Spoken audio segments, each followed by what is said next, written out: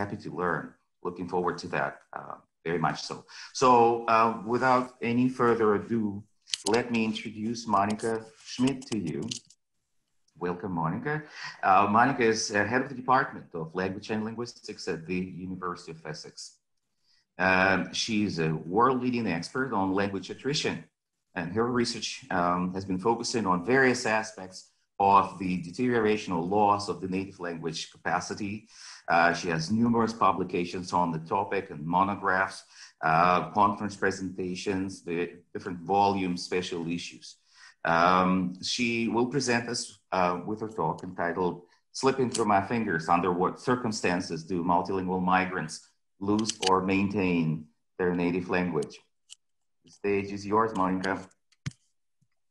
Thank you so much, Andre. Thank you. I would first like to really thank the organizers of this conference. I think it's been absolutely brilliant. I think Beatrice and Michael have been doing absolutely fantastic work in making sure that everything goes smoothly. And I'm really, really impressed. This is for me also one of the first big conferences that we're doing in this way. And I think it's gone absolutely swimmingly. So thank you all very much. Thanks to everybody for coming this morning, afternoon, evening, or whatever it is, wherever you are. So I'm really, really pleased to be here, and I was very honored and very flattered to be asked. This is the thing about Zoom. Sometimes the controls get lost behind other controls. One of the things that we've really learned over the past months, of course, is how to get the most out of these new methods that we have, Zoom and everything. And I'm going to be using throughout this talk, I'm going to be using polls just to see, because I find it so hard when I give talks and when I teach online that I can't interact with the audience. It's very hard for me to gauge where you're at and whether everybody has understood everything, or to check certain things. So I'm going to be using polls. I'm just going to start, partly because I really need to know this, but also partly to try this out with everybody. I would like to know how many of the people here today heard Barbara's talk yesterday, were at Barbara's talk yesterday morning, because of course my talk will build to a large extent on things that she said, and also things that Antonella said, and there's going to be a poll a little bit later on. So this seems to be going very well. There are probably a few people in the audience who can't see the poll right now or can't vote. That sometimes seems to depend on what browser or what system you are using. If you can't see them, feel free to type it into the chat. But on the whole, it seems to me not everybody has voted yet. So anybody who hasn't done so, could you just sort of make your choice? Did you see it or didn't you see it yesterday? 51 out of 6. Oh, great. It's going up now.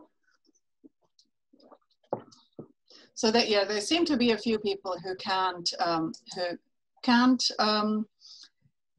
vote, but about 2/3 of you were at the talk yesterday. So I'm just going to not assume that you all remember everything that Barbara said yesterday. One of the people that she was talking about, and really the godfather of attrition studies, is Einar Haugen, which I've probably butchered that name, so apologies for any Norwegians in the audience. Einar Haugen was the person who very early on in the 1930s, in fact, noticed that the native language of immigrants, of people who live immersed in a second language environment, is prone to changes, and that this not only takes place across generations. Of course, that was something that linguistics had known for many centuries, but that there may also be changes and shifts within the lifespan of an individual, and that is the phenomenon that we call attrition. He wrote a very, very interesting essay that I can only recommend everybody read, where he goes into this phenomenon of immigrants kind of straddling two cultures, and also 2 languages, and to some extent being homeless in both of these, mainly to, as he put it, linguistic difficulties. I think all of us who manage more than 1 language on a daily basis can kind of feel the connection to this sort of phenomenon and to these kinds of ideas. He pointed out, and I think that was something that was really an important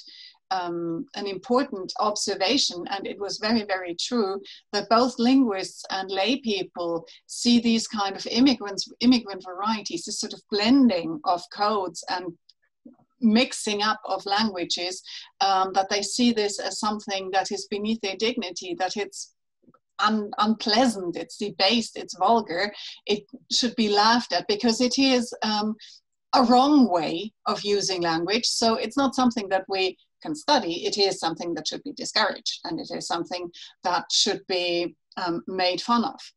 This is an attitude that I think persists to this day. There are many examples.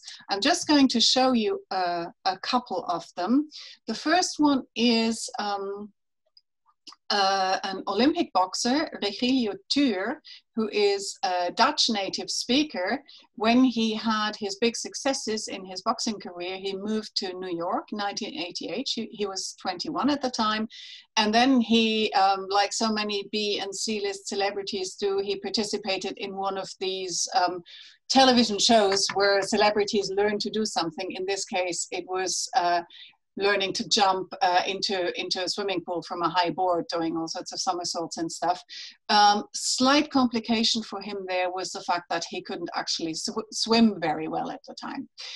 The point of this example is that he showed on these live or partly live, partly pre-recorded shows that were aired on Dutch television, there was a really interesting pattern to his language use. He seemed to quite consistently start his sentences in Dutch, and then after a few words slip into English. And I'm going to show you a few examples of how that worked. I put an English transcript across it, but I'd just like you to sort of listen to the pattern of switching Heel lang here. geleden, toen ik jong was, was ik 11 geloof ik, saw a boy drown. And after that, I never went back in deep water. Dan moet je alles juist calm and relaxed. And, weet je, and the more you're tense, the more you want to do it fast, you know, the more it goes wrong. So that's my biggest challenge. My dochter is 15.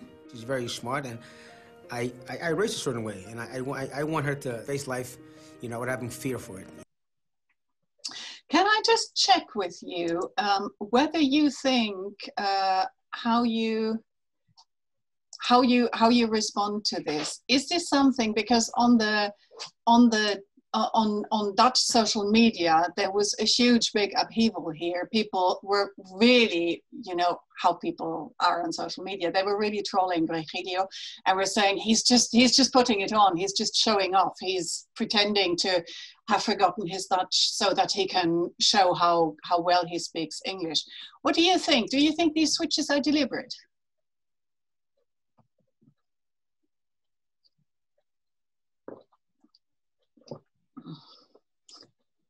Oh, this is a nice pattern here. There are now,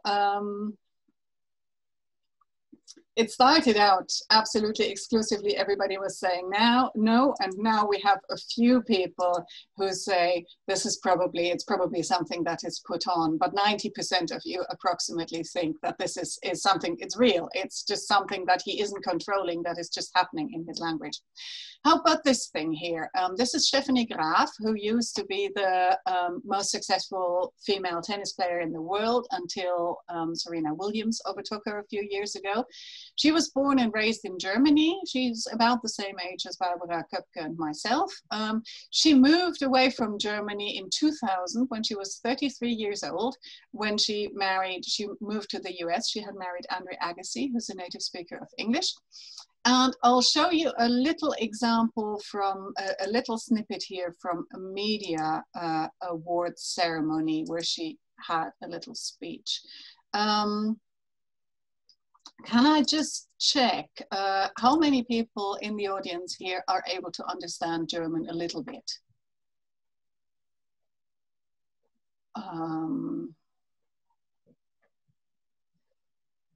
Nicely distributed pattern. About a third of you know it well, about a third of you know it a little, and about a third of you don't.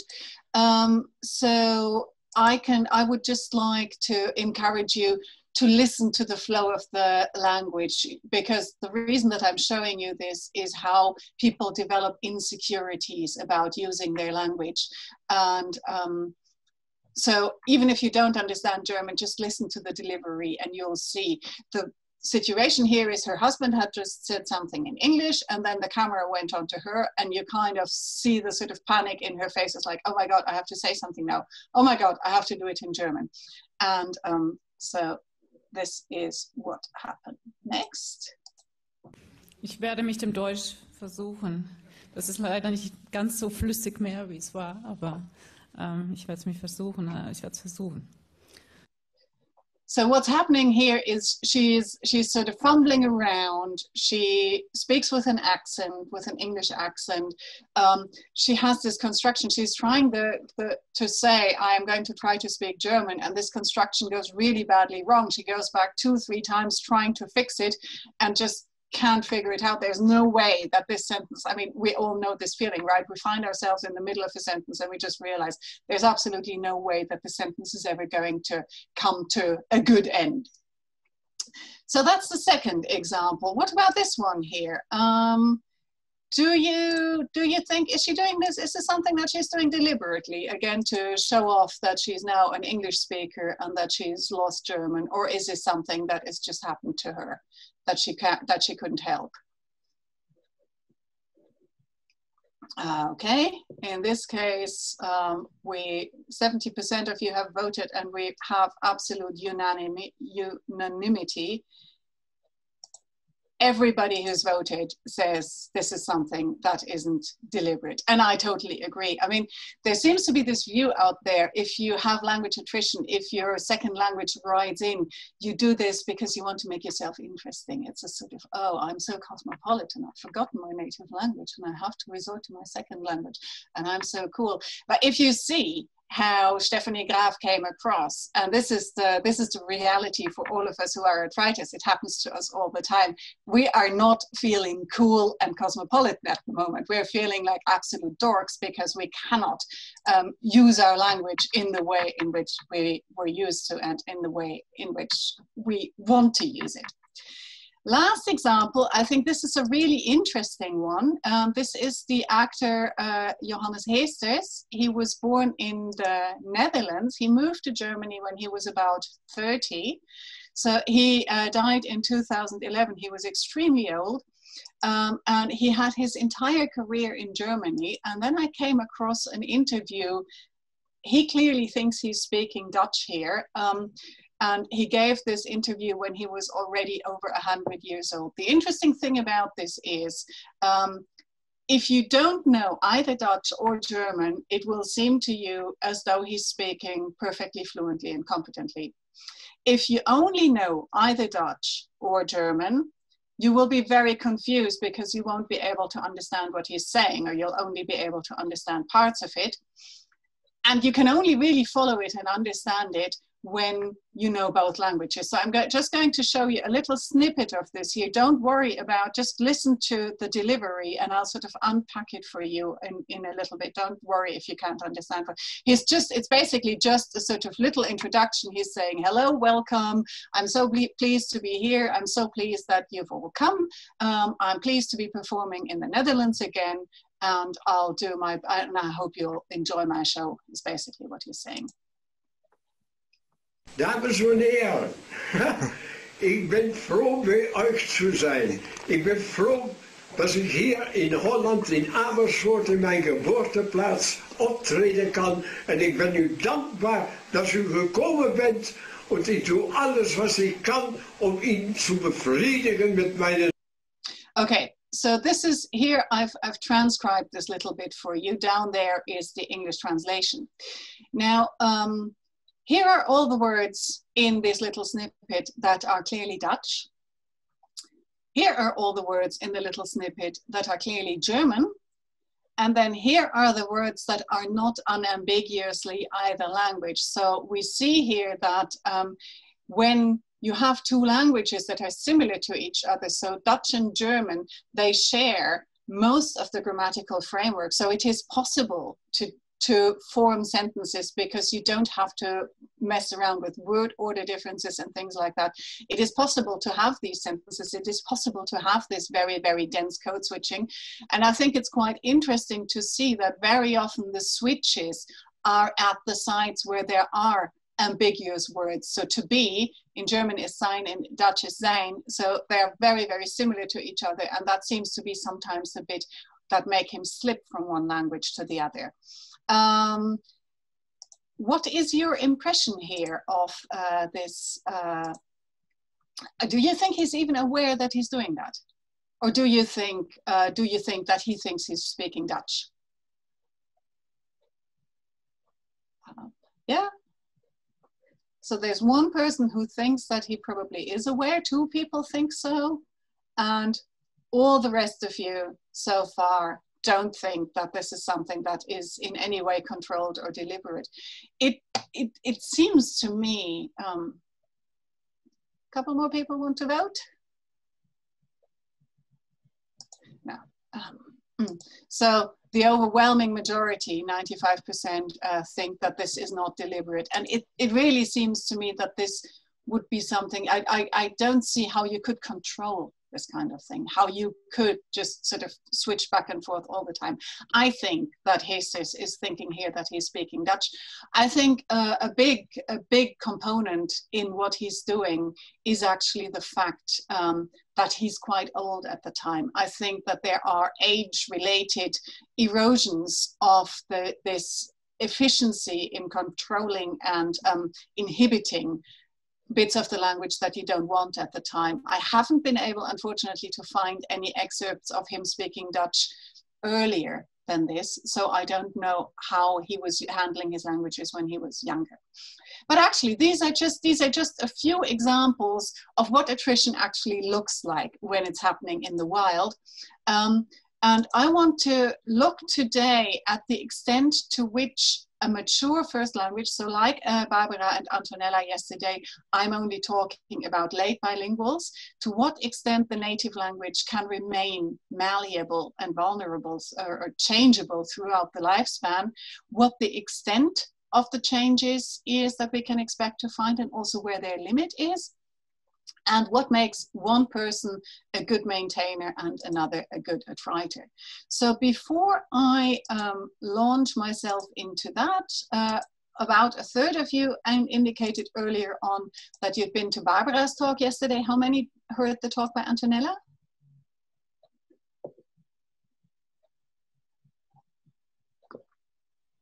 Seems to be more or less the same sort of thing.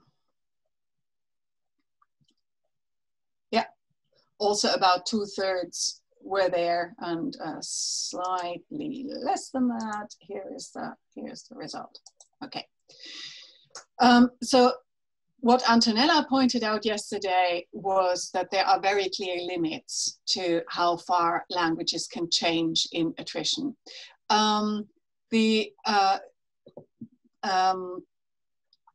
What we have seen is that attrition can affect every level of the linguistic repertoire, from articulatory phonetics to grammar, that the changes that we do find tend to be quite subtle, and that there are clear limits to them.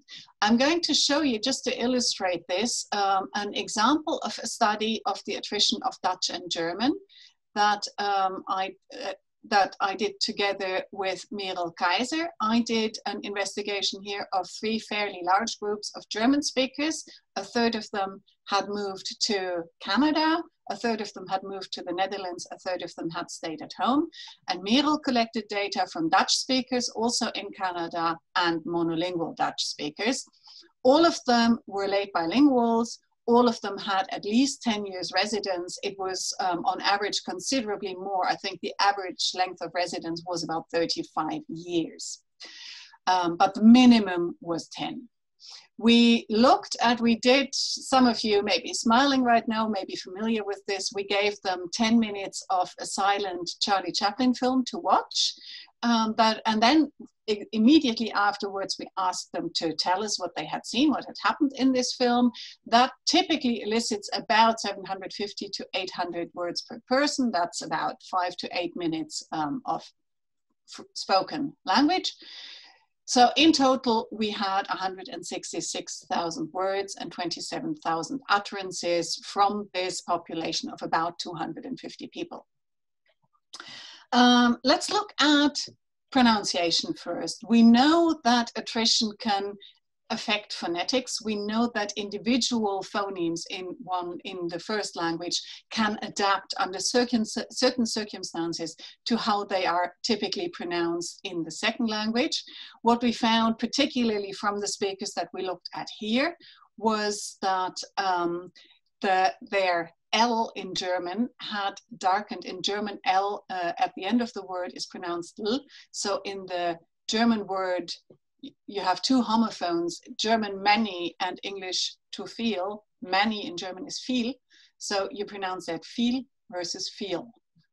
And that impact of pronouncing the L in the coda position of syllables had really affected the way in which these German speakers pronounce that. We also find cross-linguistic adaptation of voice onset time that particularly affects German and Dutch, and German and English, and Dutch and English, because voice onset time is more or less similar in English and German. But in Dutch, it is, Dutch has a much shorter voice onset time, sorry. So the English word coffee in Dutch is pronounced koffie.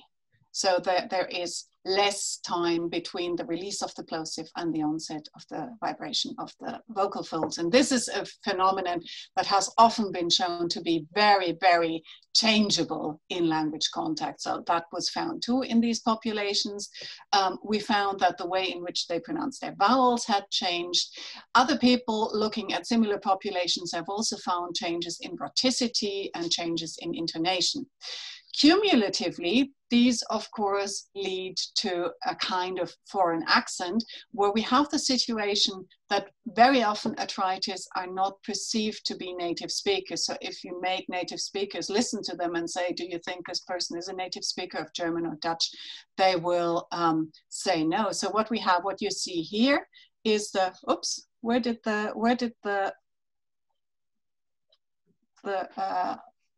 writing across the screen come from, these yellow lines? I don't know where that came from. That was not, okay, got rid of it. Sorry about that. So what you see here is down here, a 1 is somebody who's perceived absolutely unambiguously native-like. And you can see that both the German speakers and the Dutch speakers, these are the monolingual controls, are perceived to be very native-like. However, there's a lot more variability. This here are the Germans in Canada, these here are the Germans in the Netherlands, and also the Dutch speakers in Canada. So this clear nativeness is lost for many of them. In the area of morphology, case and gender are often features that are considered to be good potential candidates, so things that could erode very easily. And sometimes people have predicted that there may be things, if you have a language that has a lot of different grammatical cases, maybe the system is reduced, maybe some of the cases are conflated, so that maybe German speakers would lose the distinction between the dative and the accusative and just have one oblique case. Maybe instrumental and prepositional cases would be lost. German and Dutch don't have that, Russian does, Finnish does. And maybe there will be the emergence of a kind of default gender, either masculine in German or common gender in Dutch. However, what we find is that you can see here that German native speakers, the controls, make very, very few errors. You have the median bar here at 0, and then there are a few people who make a few errors. Dutch native speakers make a little bit more errors. Germans in Canada are exactly the same as Germans in Germany for both of these features. Germans in the Netherlands, interestingly, have a few more features. So again, we see here the impact of similarity across languages, and Dutch speakers in Canada also have more errors on these features than the native speakers. But you can see that really the highest levels of attrition that we find here are five errors per roughly 1,000 words. I would challenge even the best second language speakers to equal that. That is really a very, very good performance after, remember, the average 35 years immersed. So what we concluded from that is that case and gender are extremely stable features.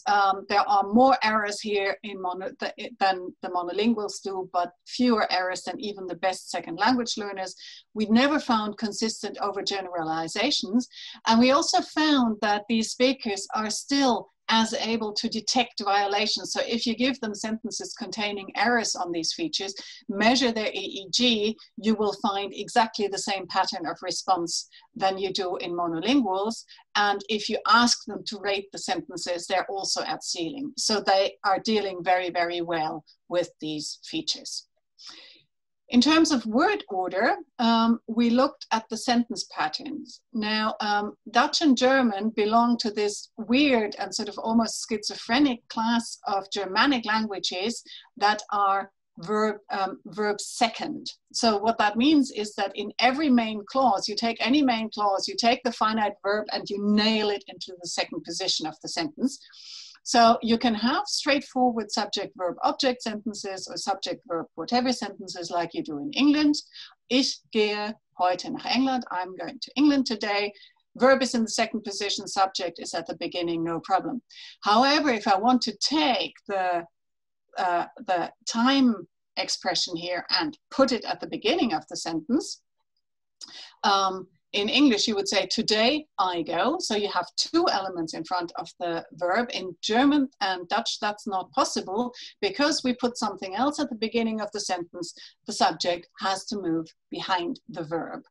And what we put at the beginning can be anything. It could be prepositional phrases, temporal phrases. It could be the object of the sentence or anything else, including even subordinate clauses here. So here I have a main clause, I'm going home because I'm tired.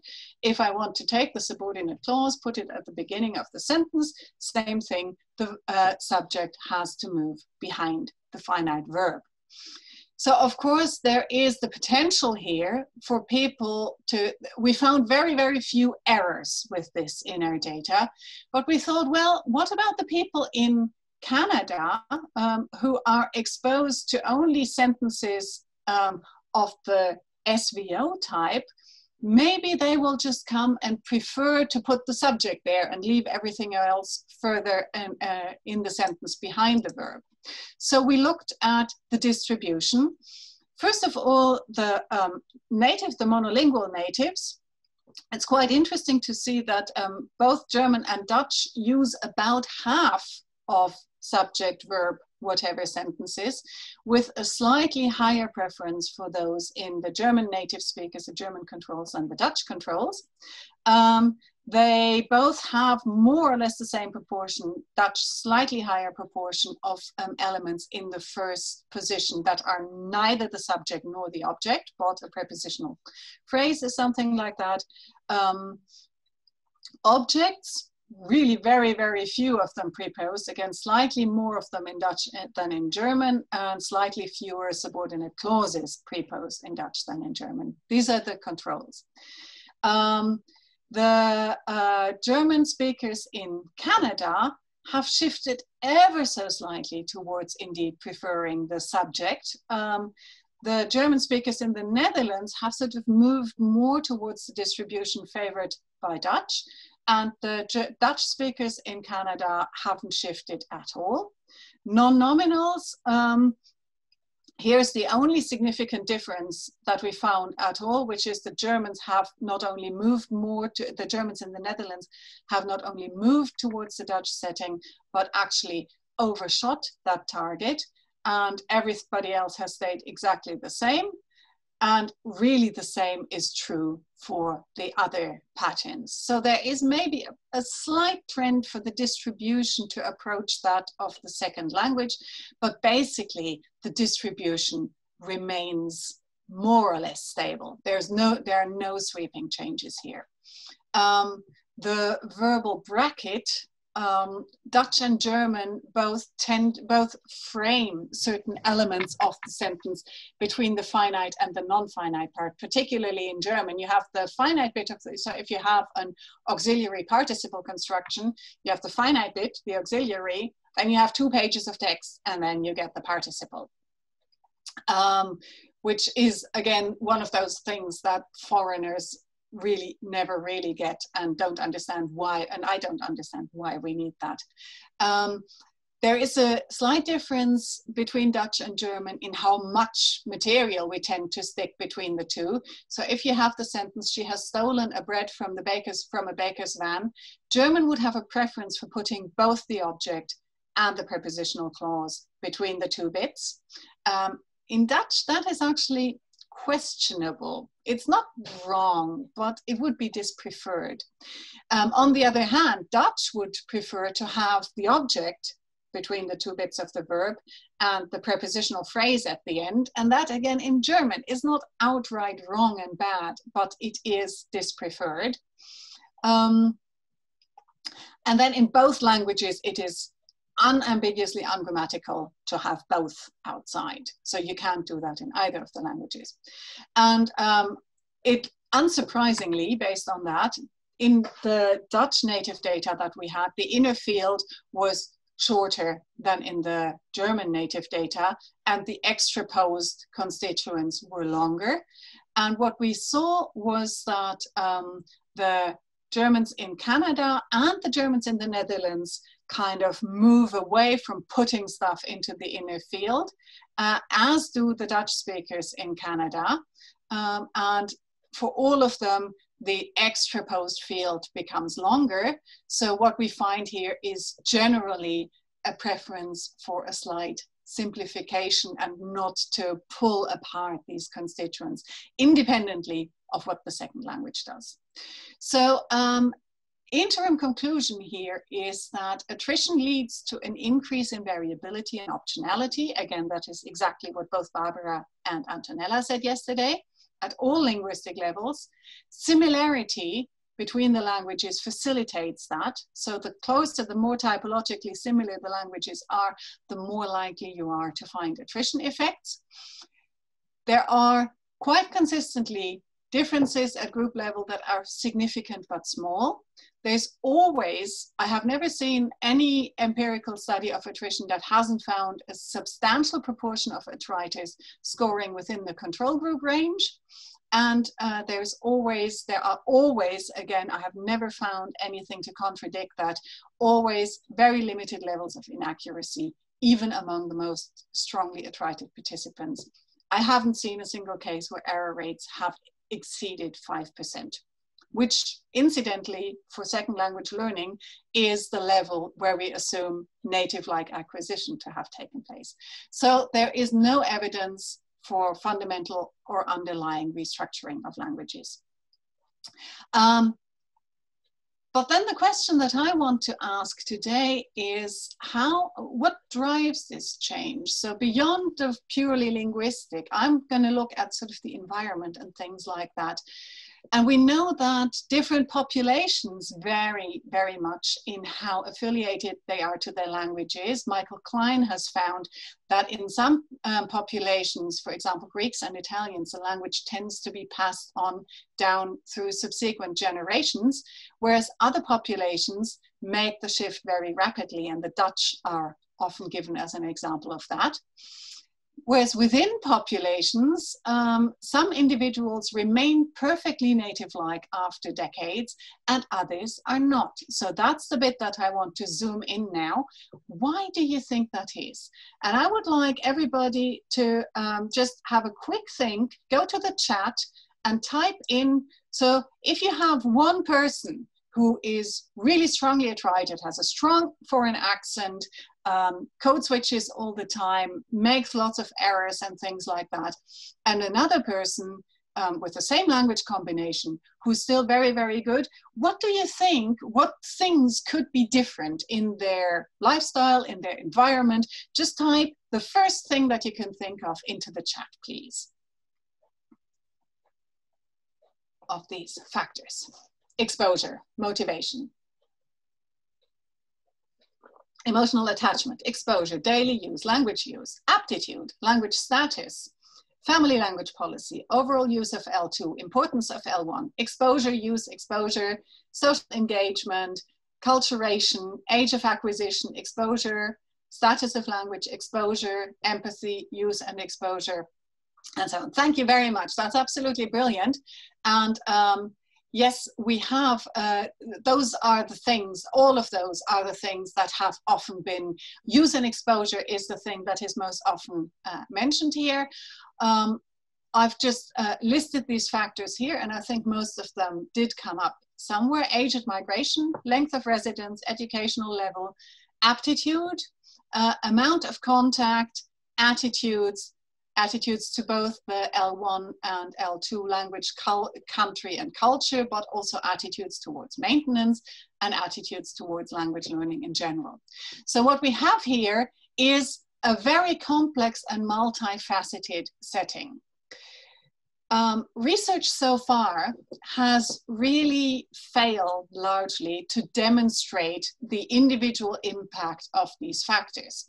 And there are good reasons for that. So if you think of something like length of residence or frequency of use, what we would expect to find is a pattern that looks maybe a little bit like this. So I've plotted here on the y-axis, in this case, just for an accent as one example, just one example of how I could measure the proficiency that somebody retains in their language. And then on the x-axis here, I've plotted length of residence. Here, I've plotted frequency of L1 use. Now, this is, as I said, what we would expect to find.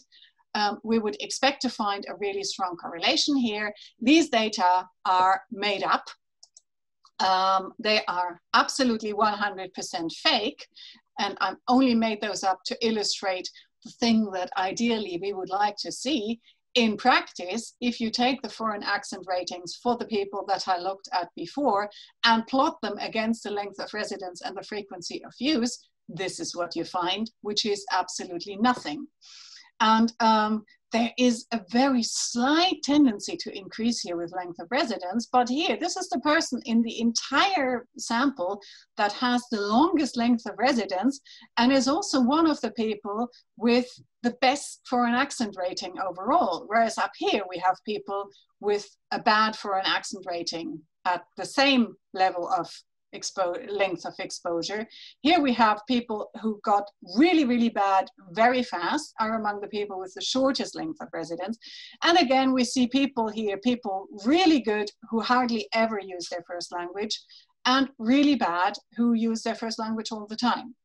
So that is what we actually tend to find when we look at it empirically, and that is why we are unable to identify the drivers of attrition. And I think the reason why research has, this data was for German. Thank you for asking. Sorry, I didn't clarify that. These were the German speakers in the sample that you saw before. I think there are two reasons why we haven't been able to really make a coherent picture and come to a full understanding.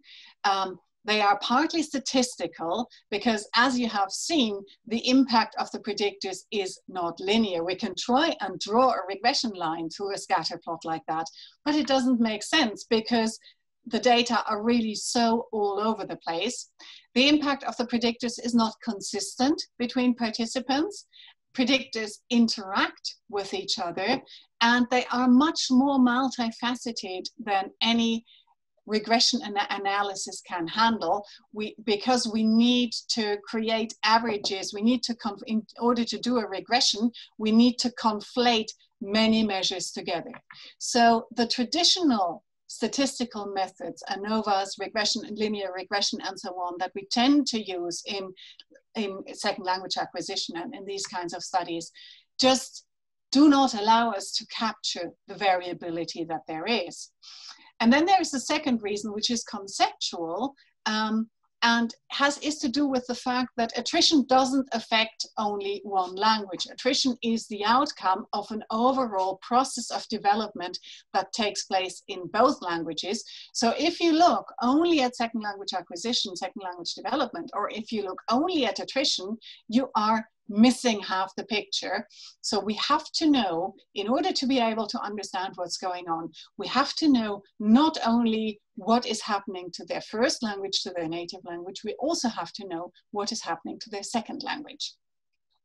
And so for the remainder of this talk, I'm going to tell you a little bit of a study of bilingual development that I did together with Gülse and Yilmaz. It was published 2 years ago. We looked at the same German speakers as above, the Germans in Canada and the Germans in the Netherlands. And we also looked at Turkish and Moroccan Arabic speakers in the Netherlands.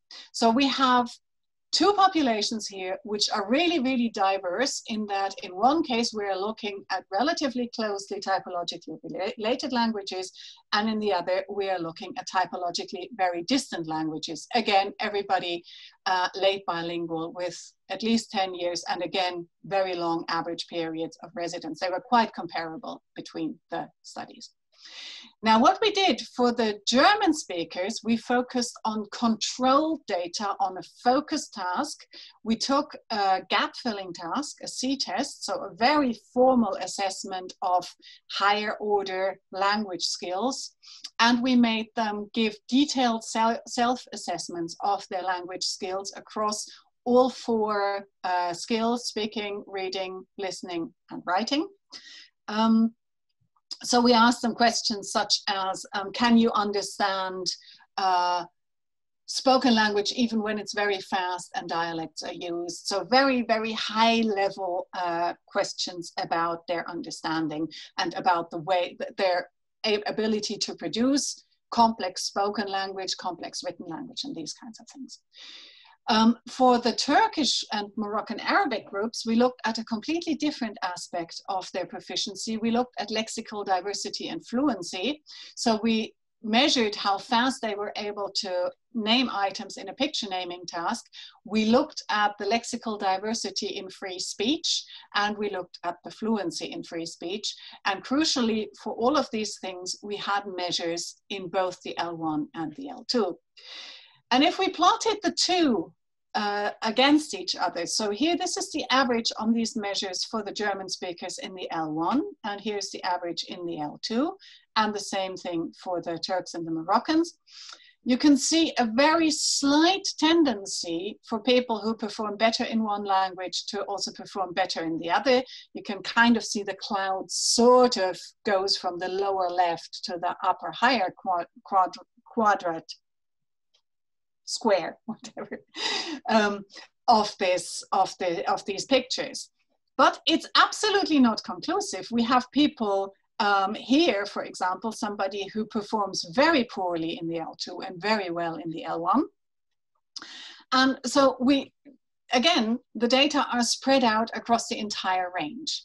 So then what I did is something that I always tell everybody, my students and my colleagues and everybody who comes to me for statistical advice never to do, which is I dichotomized things. So I identified for both these data sets the level in German and the level in the L1 and the level in the L2, below which and above which an equal number of participants had scored. So in other words, I did a median split.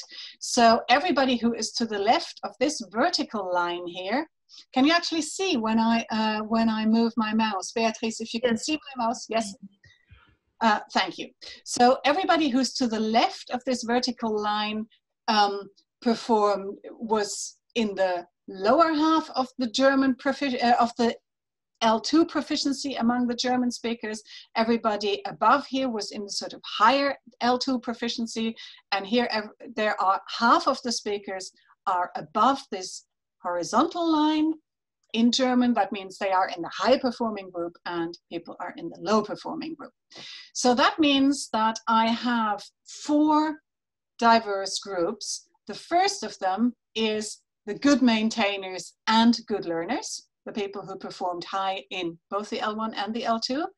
I have the good maintainers and poor learners who were good in German but poor in the L2. I have the good learners, bad maintainers, and I have the people who perform under the median in both of their languages. So these are 4 groups, and the reason I did this is because I wanted to use a technique that is known as discriminant function analysis. Discriminant function analysis needs a categorical outcome. So that is the group membership into my 4 groups: good maintainer, good learner, poor maintainer, poor learner, and so on. I have to associate every participant with one of these 4 groups, and then I can throw everything that I know about them into this analysis. I can throw in the LOR, education, how much they use their L1 in a lot of different settings, and so on and so forth. I can put all of that in, and the analysis will identify for me how these things go together. So it will find bundles of factors that can predict what group every individual will belong to, and find the combination of factors that is most successful at making this prediction. So the advantage is that this analysis can handle nonlinear interactions through the fact that I've dichotomized people and put them into these different squares. It can handle many, many predictors, far more than any regression analysis could ever do.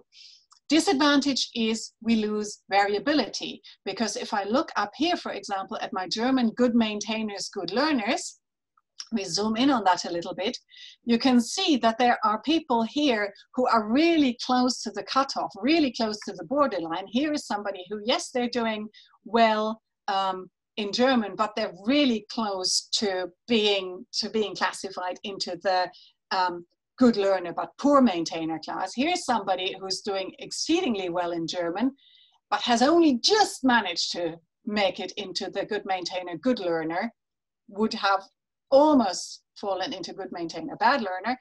And then up here is somebody who really excels in both skills. The analysis does not see any difference between these 3 people. For the analysis, they're all the same. They're all good learners, good maintainers. Let me just check with you whether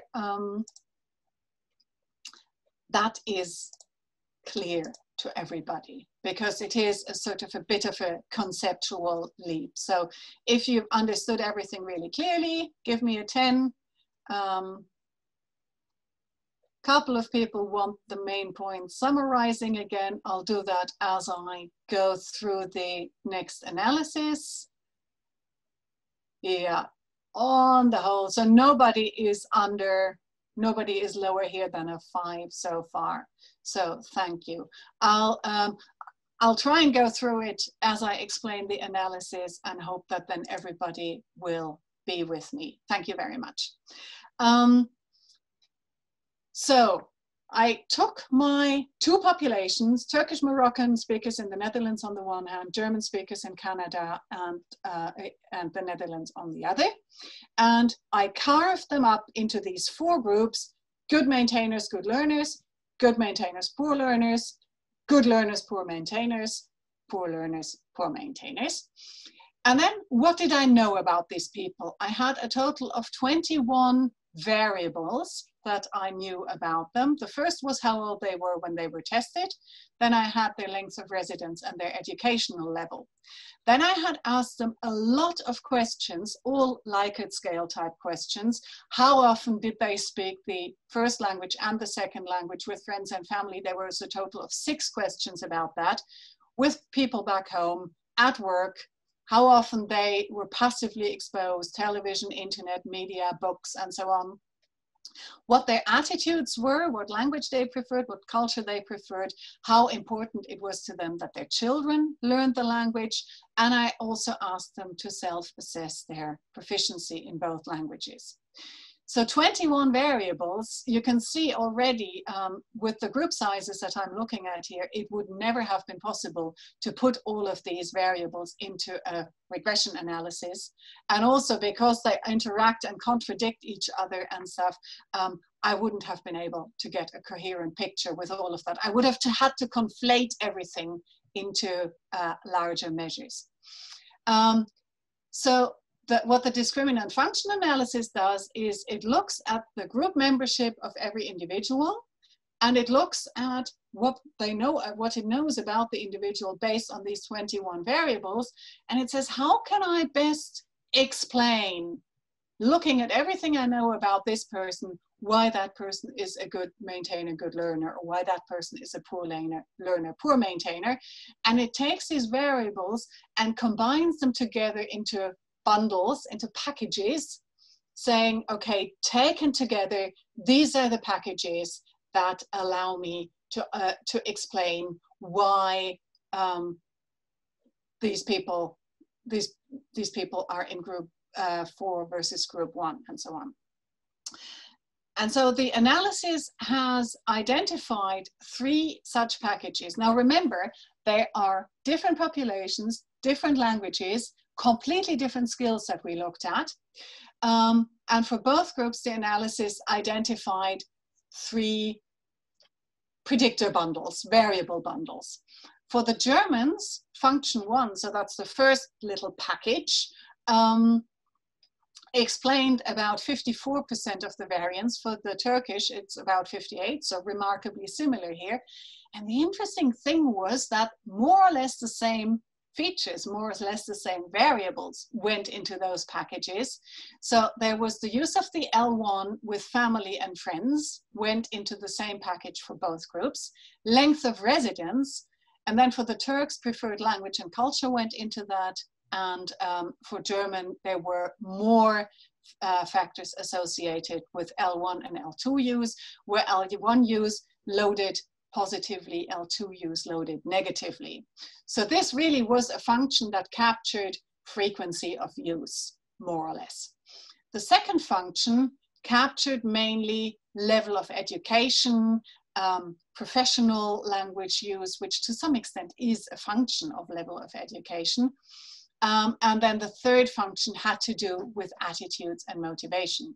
So this was basically, and I think it's already really interesting and significant that this analysis, which looked at different languages and completely different skills, completely different ways of using the language, identified these very similar functions together.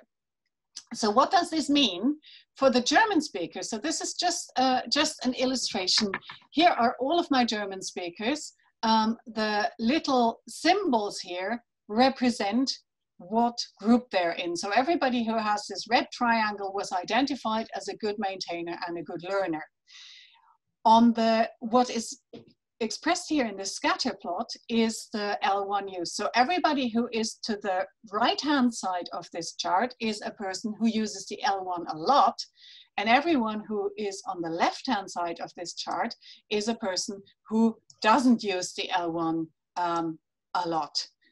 So this is where the people, so the place where you are in the graph now has nothing whatsoever to do anymore with how good you are at the language. It situates you here on the horizontal scale. It situates you with respect to language use, whereas on the vertical scale, it situates you with respect to level of education, socioeconomic status, literacy, and so on. People at the lower end here are the people with less education, less literacy, and so on. Right. Now, the interesting thing is, if we look at what group these individuals belong to. I'm going to take out of this chart here everybody who is a good maintainer, irrespective of whether they perform high in the L2 or low in the L2. I'm only going to leave the people in the chart who are doing badly with respect to the L1 in the tasks that we gave them. And what you can see is they all pattern towards the left end of the scale. So they all pattern towards the low levels of L1 use. They all use their L1 relatively infrequently. If I look at the good maintainers only, at first glance, you can't see any pattern here. But if I take out the people who are good maintainers and good learners, you can see that all good maintainers and poor learners are the people who score highly on input. So there is this tendency here for people with low exposure to perform poorly in the L1, and the people with high exposure to perform well in the L1, but that tendency does not apply at all to the people who perform well in the L1 and the L2. The people who perform well in the L1 and the L2 are probably the people who have high levels of aptitude, because they're the people who manage to become really, really good in the second language. And for those people, apparently, it does not seem to matter whether or not they get the exposure. So what this analysis has shown me here is that it is necessary to have a high level of L1 input in order to maintain your first language at a high level. Unless you have a high level of aptitude, then you don't need the input. And I think this is really interesting. I think this is something that no other way of looking at the data and no other way of analyzing the data would have revealed. And I'm not going to talk you through the Turkish Moroccan data in the same way, but basically we found exactly the same thing here. And then for the second function, if we look at the good learners only, we see that there is a tendency for the good learners to score high on that function and a tendency for the poor learners to score low on that function, which basically allows us to conclude that a higher level of education, socioeconomic status, high level of literacy, all these kinds of things facilitate how people perform in the L2. So to sum up what we found about the cumulative use of the L1 is that for the controlled skills task that we did for the German speakers, we found that all poor maintainers score low on the variables associated with how frequently they are exposed to the second language, that all good maintainers and poor learners score high on that function, but that good maintainers and good learners are distributed much more widely. And we found exactly the same thing for the Turkish and Moroccan speakers. So that suggests to us that a limited amount of L1 use, a high amount of L2 use, and a long period of residence together lead to language attrition unless they are compensated for by a high level of language learning aptitude. And we found this exact same pattern in both of these studies.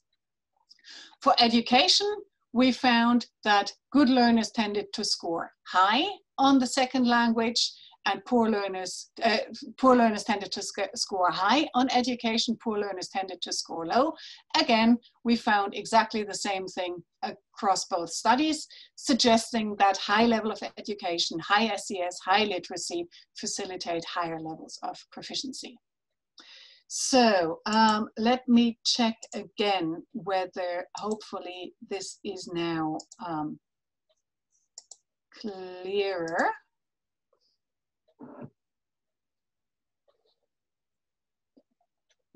I'm also nearing, do not despair, I am nearing the end of my presentation. So good, yes, everybody so far seems to be, I'll give you 5 more seconds to vote. 5, 4, 3, 2, 1.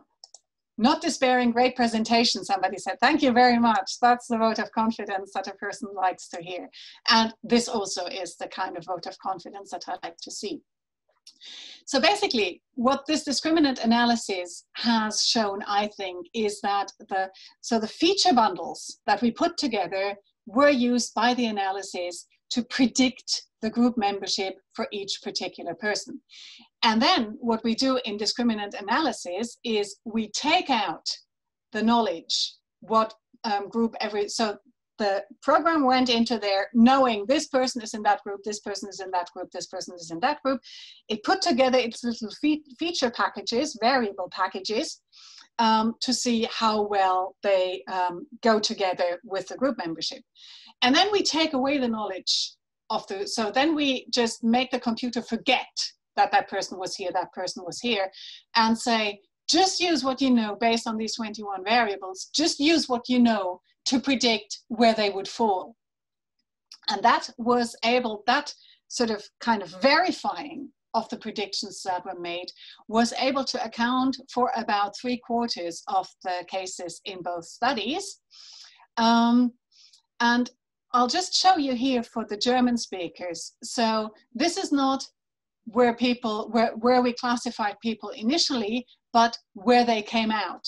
And you can see here that actually most of the cases here, as I said, 3/4 of the cases were classified directly.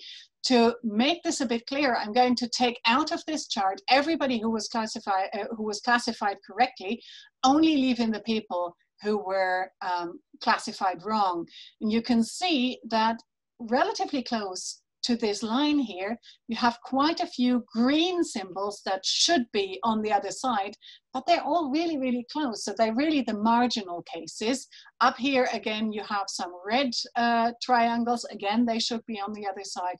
So for the German study, we find that there's a strong tendency for the misclassified cases to be the marginal ones.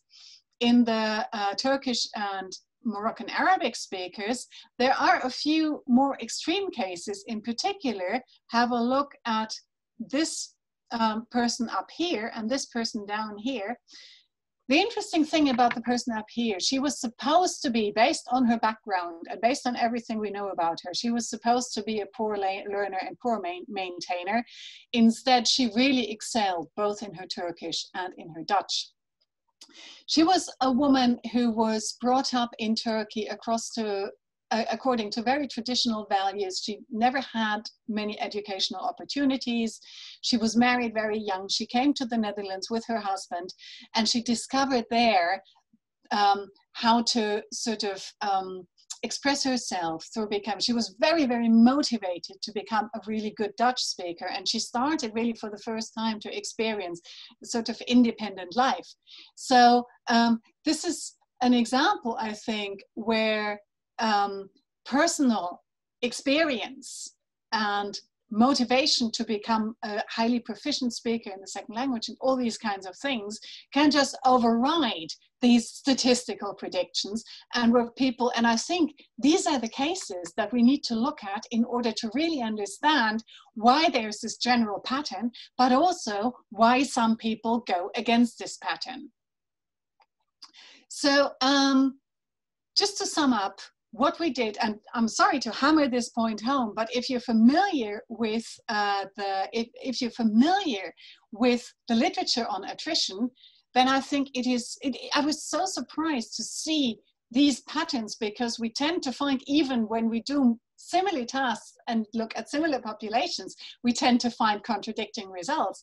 So the fact that we investigated here both populations that were very different in terms of the languages that they spoke, but also really, really different skills and really, really different ways of interacting and engaging with the language.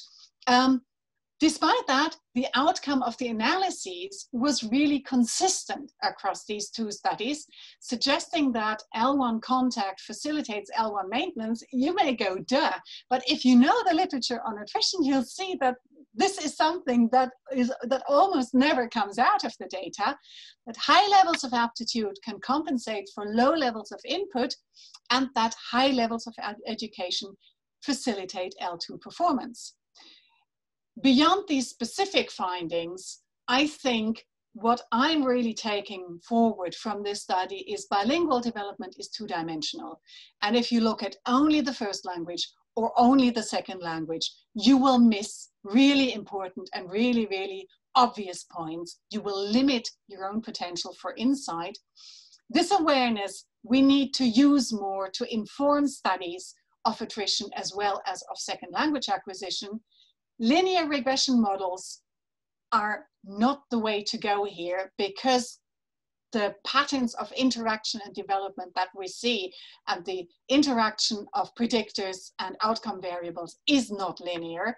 We need to engage with really new ways of, and we need to be open to understanding and applying really new ways of analyzing data. That's it for me. Thank you.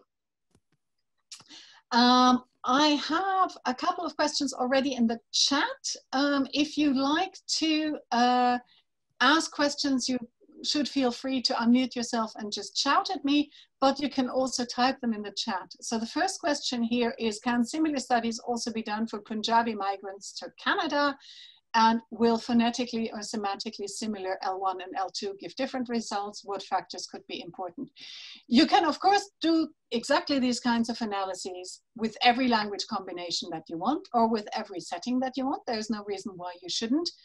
Typology is the more similar, that was really the point from the example of Johannes Heestes, the more similar the languages are, the more attrition will be facilitated. But you also find really interesting patterns, of course, in speakers of 2 or more typologically very diverse languages. The only limits is to what you can do. This is why we didn't do these formal tasks with the second study, is you can only use tasks that look at written language in languages that have a written system. Moroccan Arabic is not a written language. All Moroccan Arabic speakers use standard Arabic when they read and write. That was why in those cases we couldn't do that. So that's the only limit that you've got. Everything else is perfect. There was a question here from Philippe Cap. Sorry, not even going to try and pronounce that because I would mangle it. Language attrition is quite a new field in Brazil. We have a lot to learn. Thank you so much. I'm glad the language attrition website was useful to you. And just scanning the question. Yes, controlling the quality of recordings is a really big problem. And of course, right now, we cannot even go to the lab and record people, so that's a problem.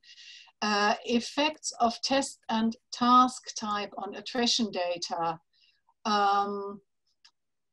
So what we find in attrition is that if you use control tasks such as, I've mentioned some examples here, picture naming, grammaticality judgments, because attrition is such a subtle phenomenon, your tasks have to be quite subtle. If you just give people a straightforward pen and pencil grammaticality judgment task, chances are that you will miss the more subtle aspects of this. So be very creative when you devise your experiments and your stimuli.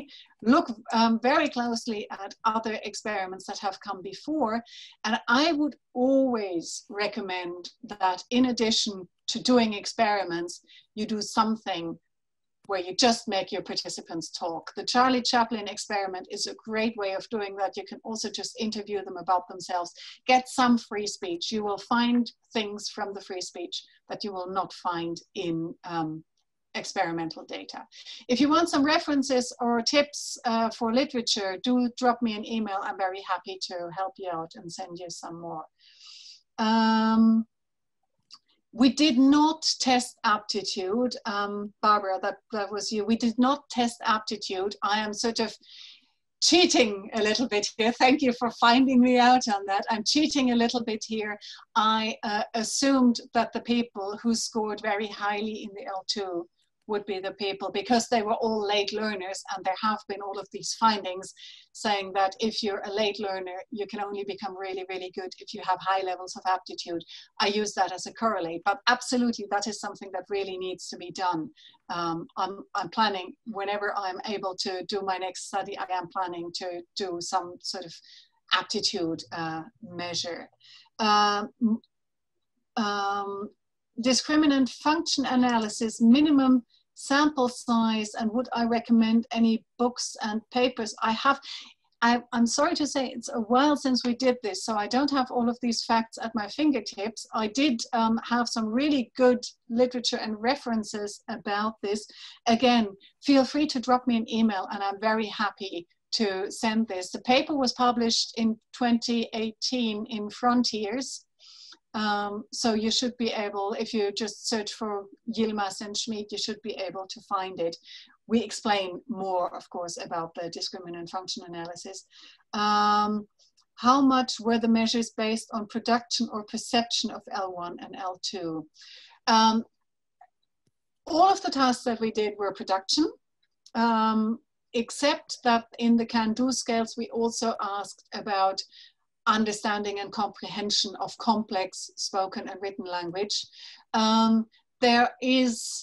We didn't directly test perception of the L1, and I think the general feeling is that if there are any changes at all to perception in L1 attrition, they will be very, very subtle.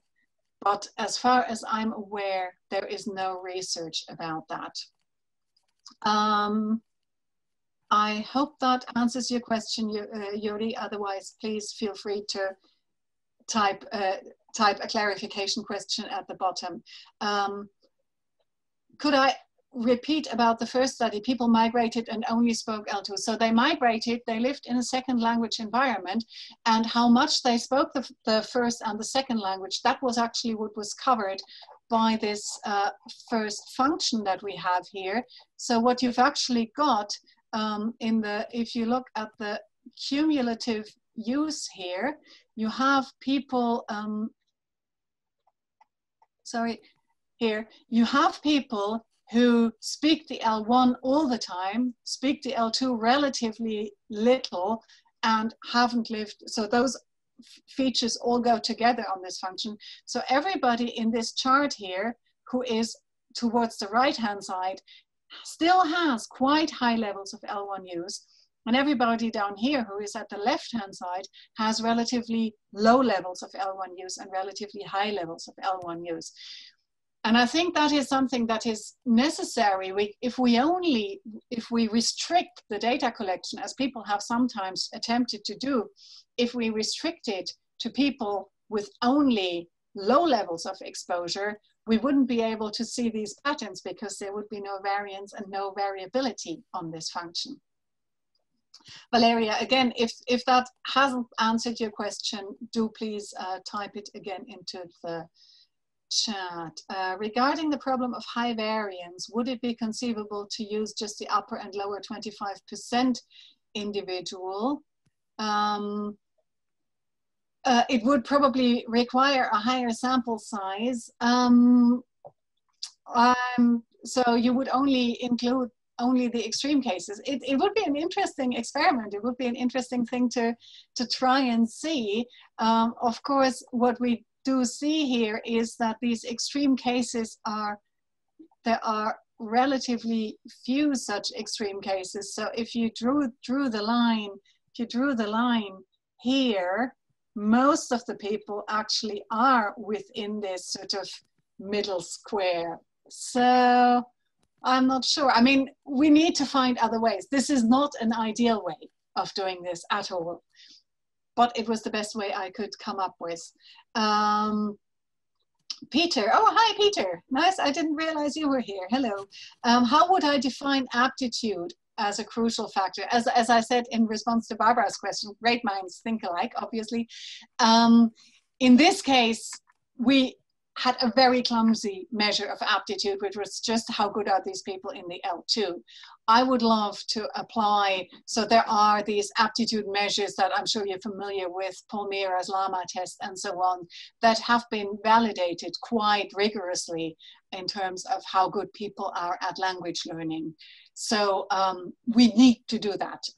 Here it's just a really clumsy simplification of associating L2 attainment with aptitude. If the community is bilingual by default, how do we measure L1 and L2 attrition? Well, I didn't talk about that here because I looked at the relationship of L1 and L2, which of course we can't do by definition in the monolinguals.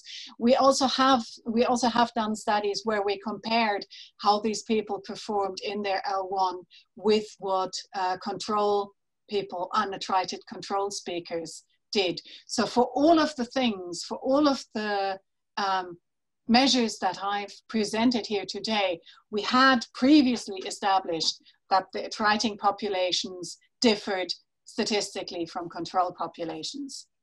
Thank you so much for all the lovely things that you said. I'm just scrolling through to find where there are questions. It's unlikely that that attrition leads to restructuring. Do I think that there are structures that are more likely to be affected? So I think what has come out of studies based on the interface hypothesis, the things that Antonella talked about yesterday, is that what is at stake here is not the actual knowledge, but the way in which the knowledge is applied. That people get, in Antonella's examples yesterday, people get a little bit more wobbly about when, for example, to use a null pronoun or an overt pronoun. And this has nothing to do with the grammatical knowledge of how to make a sentence containing a null pronoun or an overt pronoun is perfectly intact. What has suffered or eroded or become wobbly or whatever you want to call it is the knowledge when to use one over the other. And so that already kind of answers the question. The structures are fine. It's those cases probably also where the way in which these things are used. Think back to the examples that I gave of German and Dutch sentence structure, where it's a little bit up in the air which of them, where native speakers might have a sort of statistical, probabilistic preference, but not a clear-cut preference for one or the other. Those are probably the things that are affected more quickly. I conclude that higher education facilitated high L2 performance. Could it also be that the L2 proficiency affects the education level that participants reach? We had very few people who continued their education after they had left their country of origin. Of course, in many cases, that may feed in. If you want to study at an English-speaking university, you already need a higher level of English. And if you come to an English-speaking country without that, then you cannot continue your education. Of course, that makes sense. Do I have data or speculations about short-term effects, surprise, excitement, etc., on performance? I'm sure they all really matter. I mean, that is one of the big problems about attrition and L2 research. We tend to only have snapshots. And what I really know about myself is when I get tired, when I get upset, my ability to use any of my languages suffers. I have more of an accent, I have more word finding difficulties, I make more mistakes. So I'm sure all these kinds of things play a huge, big role. To what extent they are specific to attrition or just affect how well we are able to use any of our languages, I'm not sure. Why did we use discriminant function analysis, not principal component analysis? Well, principal component analysis would have looked only, we've done that before for other studies, looks only at the predictors, looks only at the 21 things that we know about our attritus,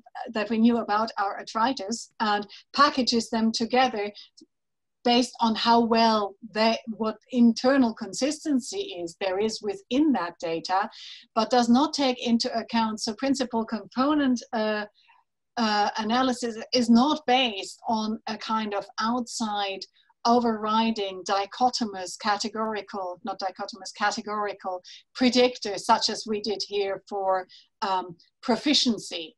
So principal component analysis, factor analysis, tries to identify patterns on a set of predictors based on their structure, not based on a sort of outside characteristic. I think more questions are coming in. I think what we'll do, because people were pointing out, and I really, really wanted to do that also. What we'll do is we'll go, and everybody should feel absolutely free to go to the break. I'll stay here until past, reading your questions and answering them, but everybody should feel really free to go off and have a cup of coffee or the opposite or whatever. Thank you, Monika. I wouldn't interrupt you, you know, absolutely, yeah. So our idea, I thought our idea about 15-minute break, given the speakers that we have, was a bit of an optimistic, but go ahead, yeah, so it didn't work.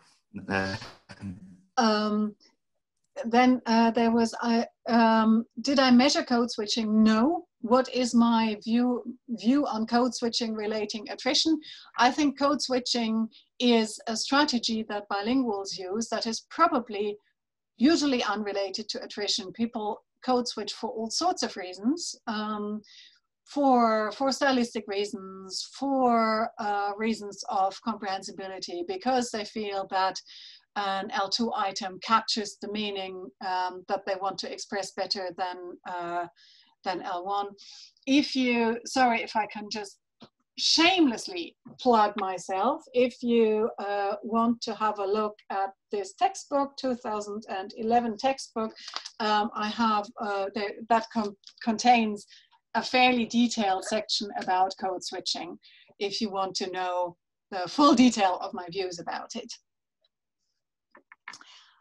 Questions seem to have dried up. Everybody has probably gone to their well-deserved coffee break. So thank you all very, very much for your attention, for the many interesting insights, for participating in the polls. It's been a huge, big pleasure. And of course, I massively look forward to listening to all the other talks. And thanks again, André and Beatrice and Michael, for the organization. Thank you once again. It was fascinating talk. Yeah, I'm sure there's a lot more questions that people would like to ask. First, let me congratulate all of us, and Monika in particular, on fantastic opening talk of this session. Please have a wee break. I understand behind the curtains we agreed to start next talk a bit later, 5 past, maybe even 10 past, I don't know, 5 past.